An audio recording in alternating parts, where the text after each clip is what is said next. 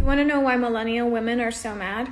Not particularly, no. What I want to know is how come in The Hobbit these 3 trolls turned into stone when they're exposed to sunlight? But these ones from Lord of the Rings, these guys are stomping around everywhere in broad daylight with no consequences. He is right. Immediately did not care why millennial women were so angry. What's the deal with those trolls? I think they're more ancient. Like there's vampires in the Blade trilogy and they can't see the sunlight. Wesley Snipes. You're right. He's the daywalker. He's got all their strengths and none of their weaknesses. And I think second generation of trolls doesn't have an anaphylactic reaction to sunlight. There's something happening on the molecular level